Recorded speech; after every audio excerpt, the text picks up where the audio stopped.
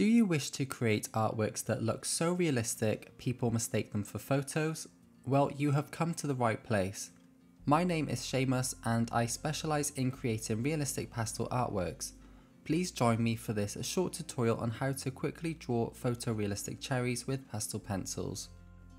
My aim for this lesson is to show you just how easy it is to create highly realistic drawings using just pastel pencils. In my opinion, pastel pencils are easier and faster than normal colour pencils. They are so easy to blend, you can put down so many layers and the colours are always very vibrant. Whether you are beginner, new to pastels or you want to improve your pastel skills, I'm pleased to talk you through how I created this drawing.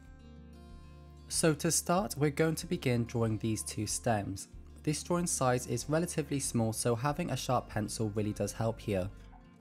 These stems may just seem simply green to start with, but if we look closely at the reference photo, there are many different tones going on. Different shades of greens, some more yellow and some more blue, so we'll be sure to put those in as we see them. Some of the sides are darker than the others, so we'll also pay attention to that. The great thing about pastel pencils is how easily they blend in with each other. Drawing multiple layers of various colours and tones automatically smooths the pigment out, so no blending tools are needed. It's also incredibly easy to draw textured details on top of other layers, especially when using a great paper like Pastelmat. As there are two cherries in this drawing, I'm going to quickly speed through this first one so you have an idea of what to expect, and then talk you through the second one. But here you can see how easily this realistic cherry is starting to appear. Also, check out the description for any relevant information, such as the different brands of pastel pencils I am using. So to begin drawing in this cherry, I first opt for a darker red to create a smooth base layer in this dark band that covers the two main highlighted areas. This will then be followed by a vibrant red, and I will use small circular motions to gently blend the pigments together. Before I continue, I just want to very quickly let you know that I have this full cherry drawing tutorial over on Patreon. This is a much more in-depth real-time lesson, so you can follow along and draw with me. This lesson will also feature all the exact pencil colours used, along with much more voiced over content to give you the fullest understanding of how to create realistic art with pastel pencils. I will also provide you with a printable reference photo and show you how to transfer the image to get accurate outlines. I will then walk you through my method of how to choose the correct colours from the reference image.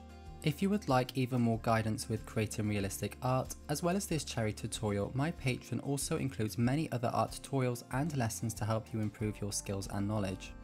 There are all sorts of in-depth lessons on different mediums and explanations on how I use various tools to aid me in creating lifelike artwork. The subscription options are monthly and you can cancel at any time that suits you. The great thing about Patreon is that for a small monthly fee, you can instantly unlock and gain access to all the past lessons that I have already published, so that you can start learning my full methods and techniques straight away.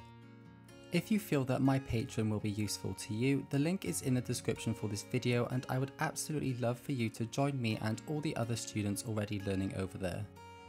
Okay, so back to the cherry drawing now, and I'm just going to lightly go back over that vibrant red layer with this purple colour. Then for the lower half body of the cherry, I'm going to lightly mix red and purple tones by using a light pressure. Once I then go over everything with my vibrant light red pencil in light circular motions, this will gradually blend the layers together so that the colours combine to what I want them to be. I will then reinforce the dark areas on this left side to keep the contrast high before moving on to drawing in the highlighted grey details with a sharp pencil. For the lightest areas, I will use a hard pressure with a white pencil and then go back in with my purple to darken the edges even more. To draw in these two main highlights that we can see, I first put down a light layer of red before going on top with a white pencil like so. For the very brightest highlight details, I am using the Caran Chinese White, which is the whitest white I own. After different gradual layers of pinks, reds and purples, you can see how the multiple layers of pastels start to blend in with each other and smooth out. After blending and smoothing out the two sections with my light red, I'll then go in with this deep purple and enhance some of the darker areas by using a light pressure. I'm just focusing on the two sides to keep the 3D shape and also in the middle section.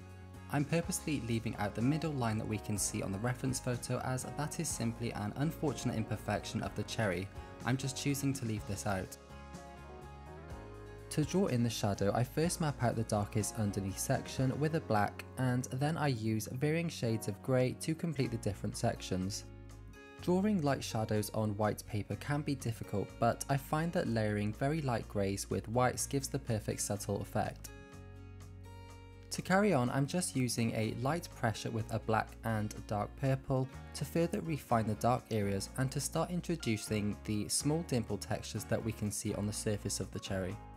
Again, as we add these subtle textures in, we only need to use a light pressure for this, as we want to complement the layers underneath, not override them with too much pigment.